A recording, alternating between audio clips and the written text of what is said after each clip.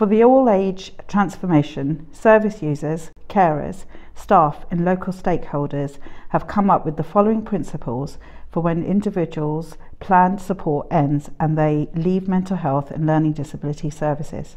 These are the principles for discharge. Individuals want to be signposted and aided in building support locally from peers and/or groups and community activities.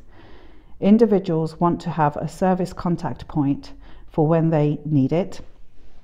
Individuals want clear information on ways to stay well and how to re-access service support when unwell.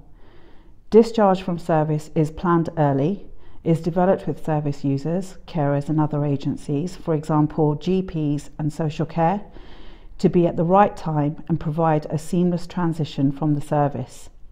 Leaving services should be built around individuals' recovery and the achievement of goals that the service user has agreed. Joined up cohesive working across agencies, particularly health and social care, to support individual needs. These are the principles for discharge.